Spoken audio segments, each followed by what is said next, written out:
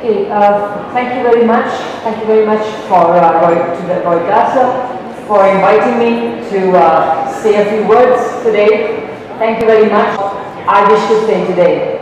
I have been developing these ideas for a couple of decades now, and I think that I hope very much that you will find them interesting. They certainly relate to all the different things we have heard today from comrades in Nicaragua and Brazil and Bolivia and Cuba and elsewhere, and I hope you will find them very interesting too.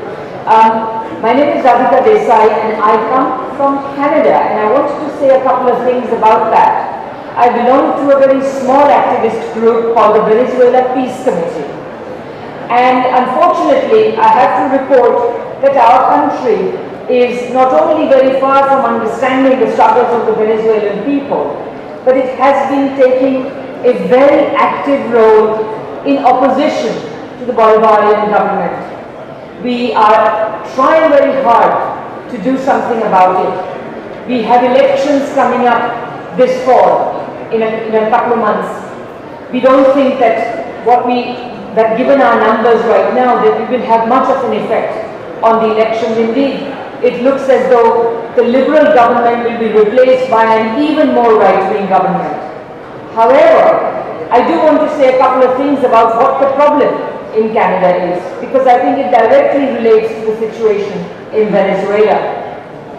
Canada has been taking a lead role in imposing sanctions and generally mobilizing what these imperialist powers call the international community against Venezuela.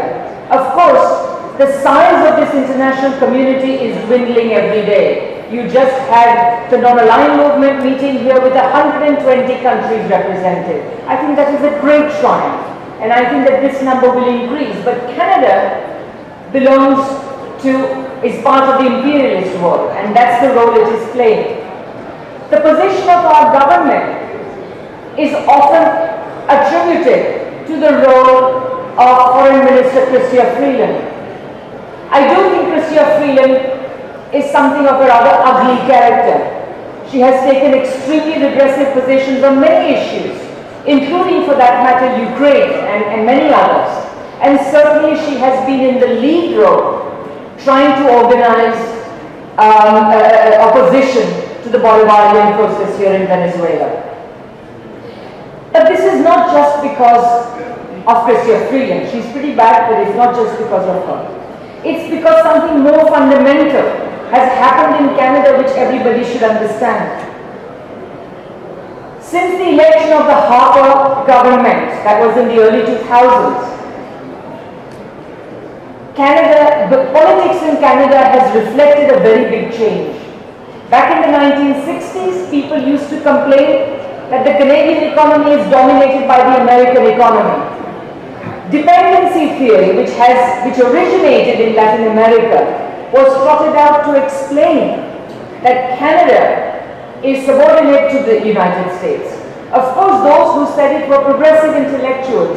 They wanted the Canadian economy to be run in the interest of Canadians, not Americans, and not even just Canadian capitalists. They wanted it to be run in the interest of Canadians. However, governments in capitalist countries are capitalist governments.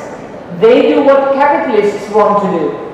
As a result, successive governments since the 1970s have followed the process of fostering the emergence of a Canadian capitalist class, a specifically Canadian capitalist class. What is the nature of this Canadian capitalist class? To understand that, you have to understand what Canada is. It's a white settler colony. It's a white settler colony that stole the lands of its indigenous people under false pretenses, claiming to make equal treaties with them which they then systematically proceeded to violate. In such a country, the capitalist class has only one or two positions, from nationalism to internationalism, from socialism in various countries into a worldwide socialism in which borders and nation states will wither away, as Marx said. In this transition period, we have to build bonds of international solidarity. And this is the stepping stone to a final withering away of nations and national divisions. So I would say, I call this the materiality of nations, because the other tendency is we think of nations as being merely about culture, about language, about what we eat, whether we eat bread or arepas or rotis. This is not it. That's part of it. Culture is also material. But nations are fundamentally economic categories. They are born out of the pressures generated by capitalism. When capitalism develops in some countries, it poses for other countries certain stark choices. The countries cannot refuse to make them. That choice is subordinate yourself to the countries that have already developed and become imperialist, or pursue your own path towards becoming more productive and capable of holding your own. This process has already had a long history. Britain's development forced Germany, Japan, the United States, all these countries to engage in state-led industrialization with which to counter the power of Britain. Soon afterwards, this was followed by the Soviet Union, which blazed a different trail, a non-capitalist path to creating high levels of productive capacity.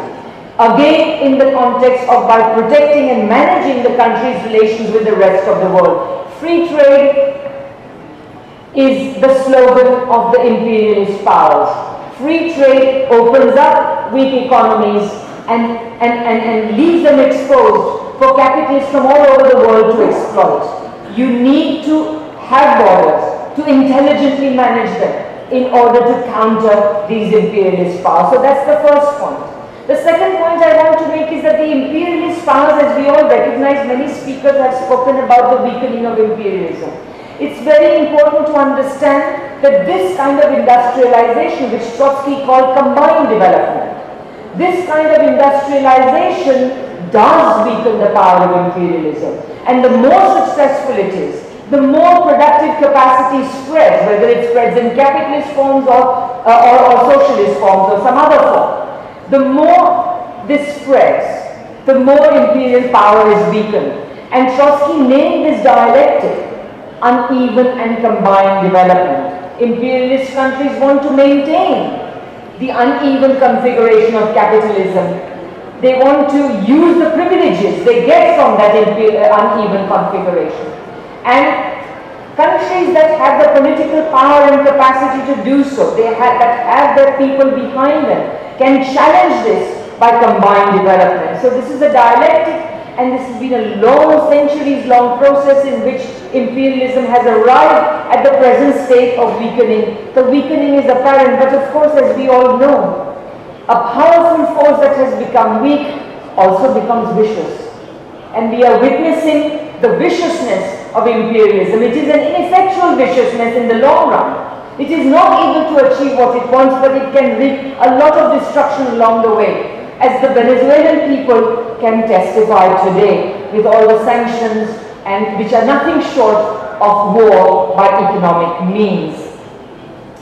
Finally, the third major element of geopolitical economy is what I used to call multipolarity, and which, since my first visit to Venezuela back in 2017, when I was instructed by my Venezuelan comrades, I have learned to call pluripolarity, because that's what Hugo Chavez called it.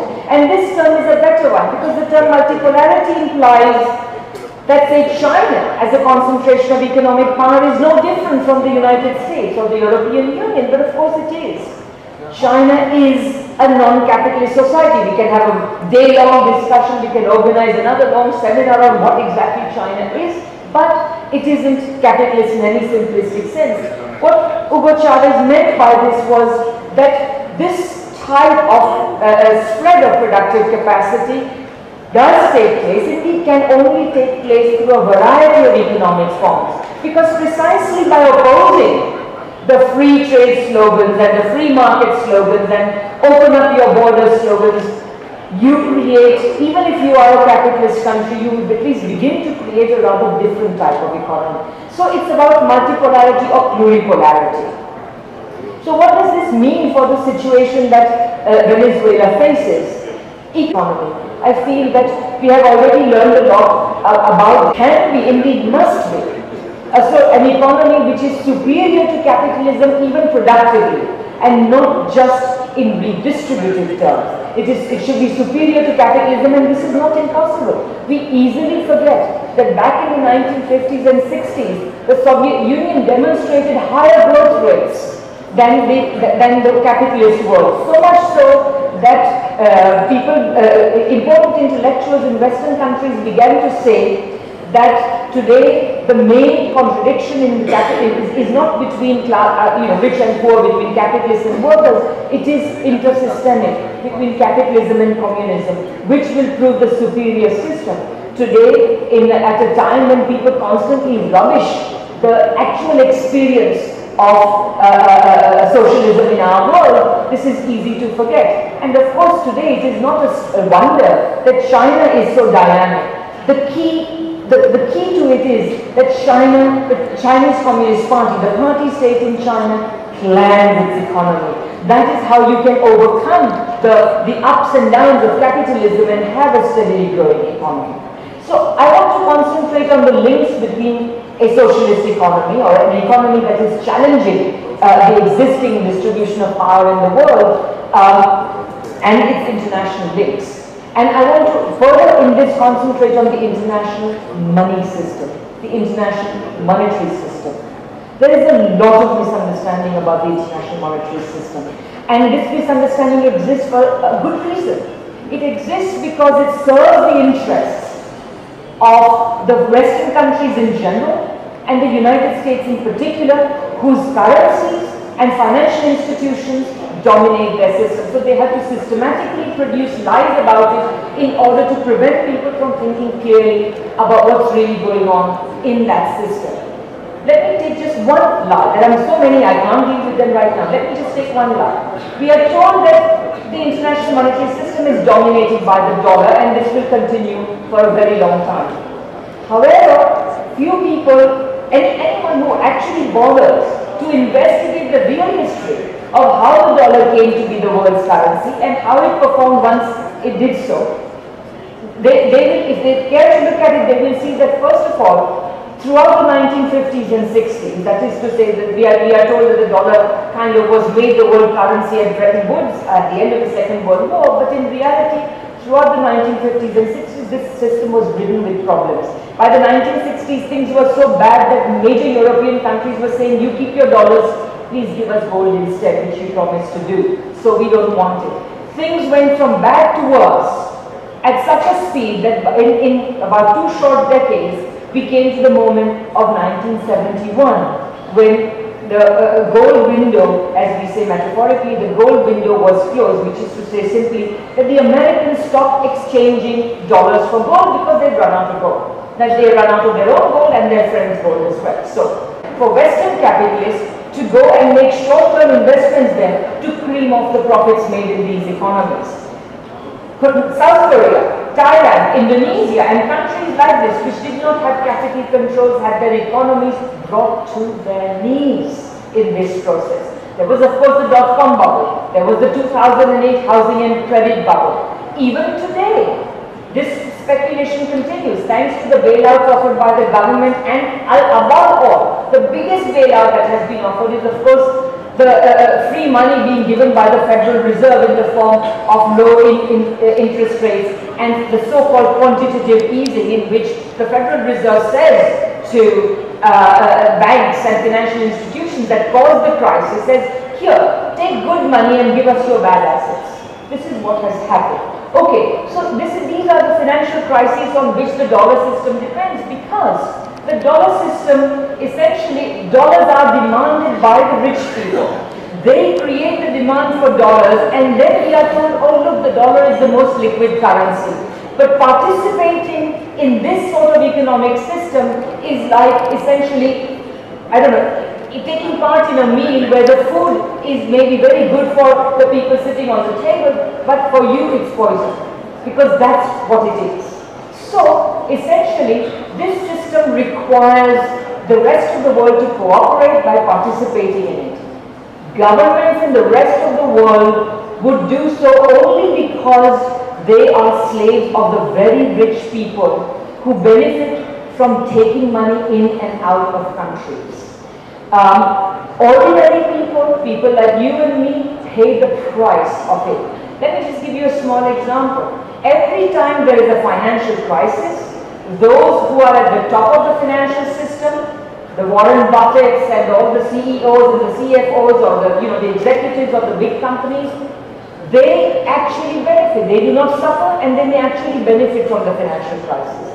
The rest of you, with your little small savings, your pension funds, your mutual funds, the rest of us, our pension funds are halved, or they lose a lot of money because there is an international pecking order in finance, and this is what happens. So we pay the price. We pay the price of losing our savings. We pay the price of economic devastation and unemployment that inevitably follows. And of course, in general, this kind of financialized economy means that we also pay the price because it encourages rich people to invest in unproductive activities rather than productive activities which would create jobs for you and me. One of the biggest problems with this sort of financialization is that those who are very rich can make a lot of money without making any real good or service. They don't have to make anything that you and I can enjoy. They can simply skim off our wages and profits. One can go on, but I just wanted to say that this is the kind of system the US dollar's acceptance relies on. We need to move away from it. How can we do so? The solution actually was proposed 75 years ago. 2019 is the 75th anniversary of the Bretton Woods Conference.